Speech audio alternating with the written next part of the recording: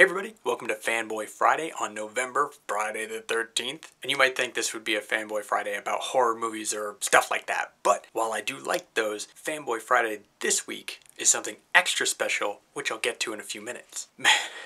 This week has been ridiculously busy, but every time I'm beginning to feel stressed out, I try to understand what's going on. I try to feel the stress and the weight that it's causing me, and then not quite just accept it, but deal with it in a way that allows me to keep a positive attitude moving forward without just letting the stress kind of derail me. And that is always going to be harder than it sounds, but this week I've actually been doing it pretty well, I think. Even last night, I was coming home from work and I had tons of work still to do. Charts and graphs and other data stuff that I had to get put together for a meeting this morning at 9 a.m. And then I still had to shoot the vlog and I still had to get other stuff done, and it was just like, oh.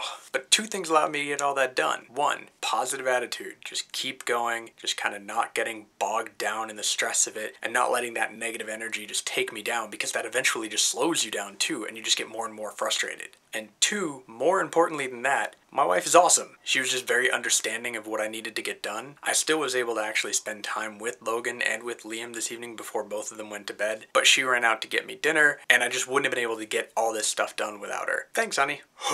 But I am very glad that it's Friday. I need a break. One more day closer to my computer getting here. Very, very excited about that. Thanks, Brandon. Yeah, I don't know that we have any big weekend plans, but you never know. Things just have a way of popping up. So on to the Fanboy Friday section for this week. I have been a huge fan of Mystery Science Theater 3000 for a very long time. Now, for those people who have been in this world, you can call us Misties, go by the acronym of MST3K, whatever you like. But if you don't know what this is, it's a show that was on a long time ago, created by a guy named Joel Hodgson, where basically they made fun, they riffed on classic movies, really old campy films, usually sci-fi films, but not always. And the whole idea was that the films were super bad. And then the writers of this show created these characters who were trapped on a spaceship, one human, two robots, and some other folks. And as punishment from these evil scientists, they had to watch these films and see what it would do to their brains. And it was just hilarious. And when I was in college, all we did was watch this and then try to emulate that. I remember one spring break, I went over to my friend Nate's for the week out in New Hampshire, if I remember correctly. And we specifically did just that. We went to his local rental store and we looked for the worst possible movies we could find. And it was actually like 99-cent Tuesday or something. So for $10, we rented 10 incredibly terrible looking movies and decided to try to marathon our way through them,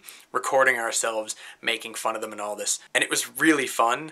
We did not make it through all 10 movies in a marathon session. I think we fell asleep somewhere around movie 6. And I can still remember it was a Julian Sands movie. He was a vampire. And the problem was the movie was so slow. I mean, it was terrible, but it was just slow. It wasn't even like funny bad. It was just really slow and it just killed us.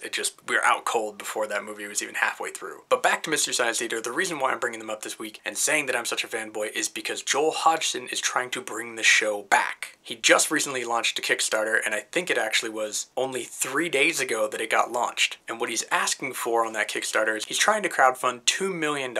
And with that $2 million, what he's hoping to do is do 3 feature-length episodes, which all the episodes are of Mystery Science Theater because they watch a full movie. So he wants to do 3 brand new episodes. Now he's saying if he can get beyond the 2 million, if he can get up to like 3-point-something million, he'll do 6 episodes. Gets to 4-point-something, he'll do 9. And if he can get to 5, he'll do a full season, 12 full episodes, brand new episodes. Now that might seem like a lot, but he originally gave himself 1 month to get the first $2 million.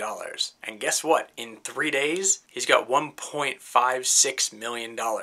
So I don't see him having any problem making his 2 million goal. In fact, if it goes at this pace, he'll make his 5 million goal plus some, which is great. And it shows how many fans of this show are still out there clamoring, yearning for more. And hopefully if he can raise this money, if he can get a full season of 12 episodes up, that will also show networks out there, somebody like Comedy Central, or even something like Netflix, or Hulu, or Amazon. Who else is out there is making stuff now? Who knows? Any of those web-based networks, that this is a property that has a ready-made audience that is yearning for more stuff. So if you are an MST3K supporter, go to the Kickstarter. I'll put a link down below. If you haven't heard of them before, go find a way to actually watch some. My personal favorites, The Head That Would Not Die, Alien from LA I thought was really good. And then of course there was the theatrical release they did for This Spaceship Earth. All three of those are classics, but there's tons, and they're so good. So that's the Fanboy Friday for this week. I hope you guys have an awesome Friday. I hope this ends an awesome week for you, and that you're looking forward to an awesome weekend. Stay tuned for next week, and for this weekend show of the Motley Stew. As always, be good to each other.